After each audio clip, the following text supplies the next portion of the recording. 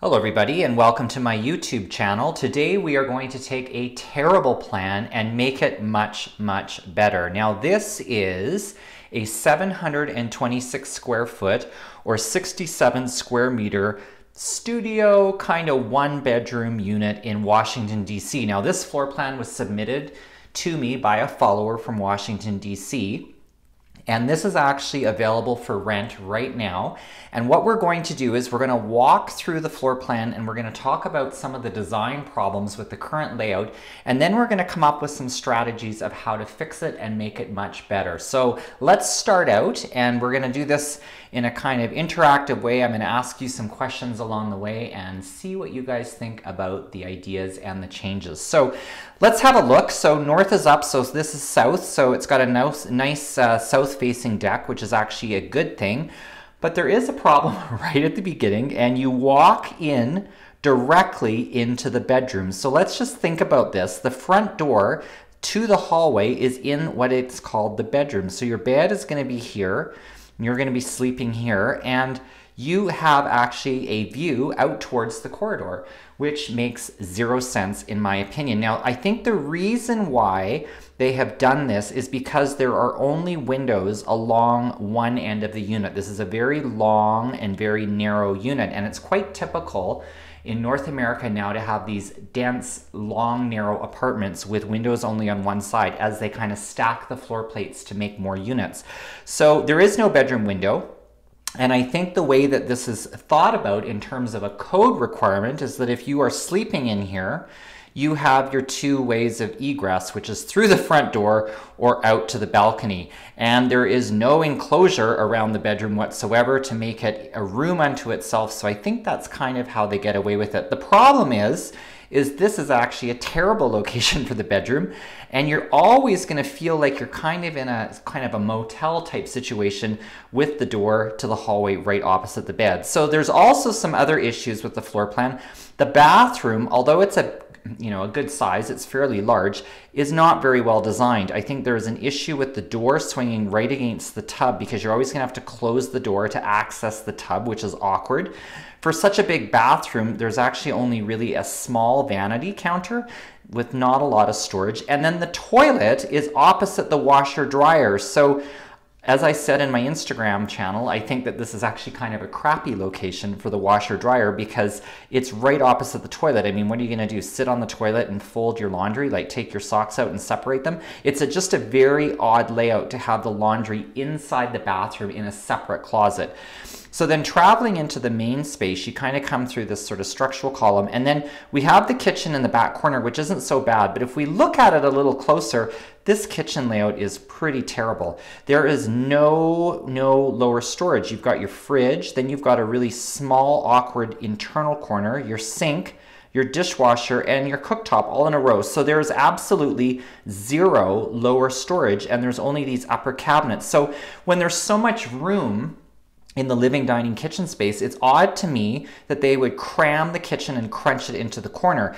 And the living dining space, sure, it's good. It's a big size. It's probably more than 50% of the unit, but it's also kind of blank. It's going to be, interesting to kind of program. I guess you could put your dining table here, and then you've got a huge space for the living area, but I mean, it seems ginormous for a one-bedroom unit. So I think there's a lot of potential to redesign this so that it's more space efficient. So what we're going to do is we are going to now work on this, and we're going to clear it out, and we are going to go to the next level. So instantly, once I clear it out, it looks much better. So we're going to have to keep the structural columns that are embedded into the wall, and we're going to try to work with the plumbing as much as we can. We're going to pretend like this is a renovation where we aren't able to make massive changes in terms of plumbing. So I always like to start out when I'm working on these units with my squares, my red and green squares, and everybody knows if you've taken the puzzler course what these are. These are the puzzler pieces. This red square is about 10 feet by 10 feet square, which is approximately 3 by 3 meters. And then this green square is 5 feet by approximately 8 feet. So it's a rectangle. So it's about 1.5 meters by, let's say, 2.45 meters. And this is actually the size of a bedroom. and this one is the size of a bathroom. And I like to kind of figure out where we can place these in the plan to make this better. Now, I think that a lot of people would think, well, what you should do is the bedroom should really be at the front with the window. So let's imagine that it goes down there.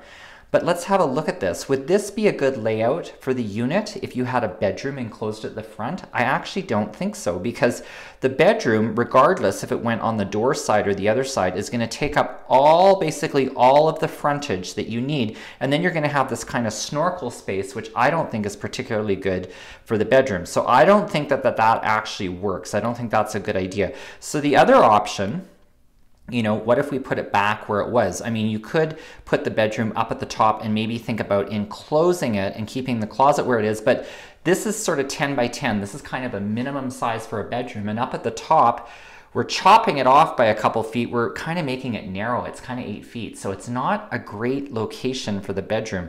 I mean, you can't really put it here because that's even worse, I think, in terms of access. So that leads me to kind of thinking, well, what if we put the bedroom, kind of in the middle? What would that do? Would that allow us to get some sort of daylighting into the bedroom, maybe with some sort of internal windows or some sliding doors? And then what's interesting is we have kind of an alternate space that is created up at the top. We have the option for maybe possibly adding another room, which in a 700 square foot unit could add value to the property. So I think that is a strategy would work, to have maybe a space by the entry and then maybe the bedroom moves to the middle. It does shrink our living, dining, kitchen, but this is a 1-bedroom unit. I'm not sure that that's such a bad idea. So let's think about the bathroom.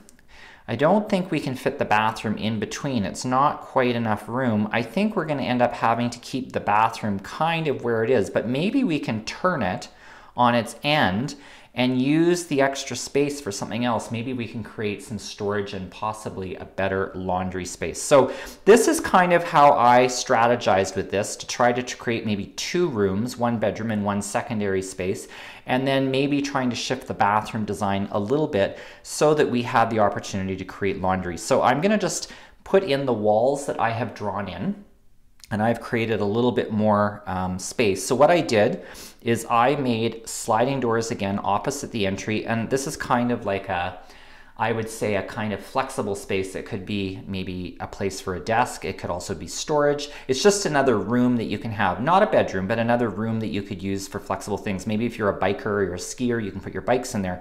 I created an entry closet, and then coming down, I actually created a walk-in closet opposite the bedroom with sliding doors, because I thought, it's nice to have a lot of storage. And then I sort of thought of the bedroom as being very lofty. You would obviously put your bed here, and I wanted to try to open it up and have views from the bed, possibly out to the windows, and keep this area quite open, because I think if this was by code to be a kind of a junior 1-bedroom or a studio 1-bedroom, we're going to have to open up this wall as much as possible. We can't really have it as a solid wall because we can't really enclose it because there's no egress window.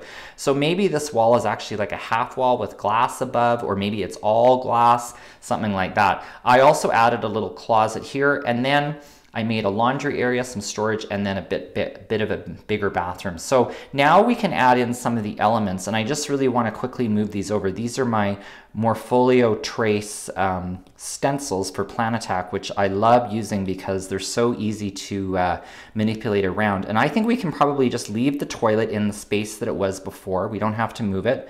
And we can leave the vanity in the space that it was before, but we probably would be able to extend it just a little bit.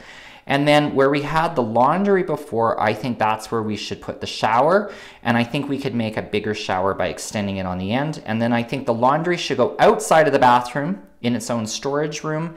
And then we can have a linen closet probably after. So that's how I would probably rearrange the bathroom. And then I want to think about the living room, or the kitchen. So this is a block that is the kitchen block. And I just want to think about this here. Where would we put it? I'm just going to put that back so I don't take out some of the tub with the stencil. So I'm just going to move this again. So there's kind of 3 places we could put it. I mean, we could put it here against the wall of the bedroom. But remember, we talked about this wall possibly being glass above or all glass, so I'm not sure that actually would work because we have to open up the bedroom as much as we can. We could put it on this side, you know, plunk it on here, but I don't really like the relationship of the end of the kitchen to the window, because this kitchen or this window goes almost full width, and I don't like having the end of the counter on that. But it's interesting, on this side there's kind of a jog in the wall. I'm always looking for natural placements for kitchen cabinets and other cabinets, and this kind of seems to be kind of a natural place that we might be able to just place the kitchen. We could probably just put it up and see how it just kind of fits in there. That's actually kind of a good idea. So just very quickly, what I would do with this layout is I would probably, oops, I'll just reverse that back. I would put the fridge at the top, you know, something like this, so that the door swing is against that little wall. And then I like to have the dishwasher and the sink next to the fridge, just because I think just from a single-sided kitchen point of view, it works the best. So I'll leave a space for the dishwasher. I'll put the sink there, and then we can put the cooktop at the end. So this is quite a bit different than the original layout, because what we have now is we have the opportunity for some lower storage as well as upper storage, and maybe we could even fit in a pantry there or use the closet that is adjacent as a pantry. So when I draw it all in properly, this is kind of how it all looks. I have the kitchen kind of fit in along the side. I have drawers or cupboards below on both sides of the cooktop, my sink, my dishwasher, my fridge, and I even fit in a pantry. And then this closet is kind of like extra storage, and it could also be possibly pantry for the kitchen. Remember, this is all going to be quite open. I have my walk-in closet, my coat closet, kind of a flexible room. I've got linen, I've got a washer dryer with some hanging space, and then I've got a bigger vanity, and I've got a bigger shower with a bench. So I think we've done a better job on all of this. Let's just finish up by thinking about the furniture. And I think I had told everybody before that I think that the bed, this is a queen size bed, you could probably fit a king in here too, would go against this wall, which I think is a really great idea. And then I think the nice thing is when we have this sort of half wall, we can actually use the wall as a kind of backer for the sofa. And I think this is one of the things that is really, really important when you're doing a layout in a small space. You always want the sofa to kind of have a back like to it. So imagine if this wall was, you know, like 4 feet high or something, and then there was window above it. That would be a nice place to put the back of your sofa. And then that gives you sort of a natural location for the television, and we could probably fit in a kind of a corner chair on a diagonal, something like that. And then we've got this space here left over for the dining room. Oops. So I'm just going to use a round table. I'm going to just place that in here and just stick it like that. And you've got space now for a dining table. And then of course we would have a coffee table. So this is kind of what I think we could do to furnish it. If you wanted to use that upper section as a study desk, you could put a desk there. Some people wouldn't like that because they would think, oh, it's too dark in the top. I don't want to be in that area. But I mean, if this was a 1-bedroom plus a kind of den or a study space, that actually does add some value to the apartment. So if I draw this in properly with the furniture drawn in, this is kind of how it all looks. Oh, I changed the table from a round to a square, but you can decide what to do. And then if I put the people in with the views, it's interesting because before your bed was basically at the front door. Here you've got a view out the front window through this division in glass. You could also probably put a low TV. And if you're sitting on the sofa, you can watch TV and look out. So I think this is much, much better than what we had before. So I'm really interested to hear your feedback about this. These ones are tricky. They're kind of called in different jurisdictions like a junior 1-bedroom or an urban 1-bedroom or a studio 1-bedroom, because they're kind of what I call a cheater bedroom. They're not really a bedroom. It's kind of an area for the bed that is created with sliding doors and glass partitions. And different jurisdictions have different requirements for how much glass you actually have to have facing towards the living room. So in Washington, we may not be able to get away with any solid wall. We may have to make this all out of sliding glass doors, which would be okay.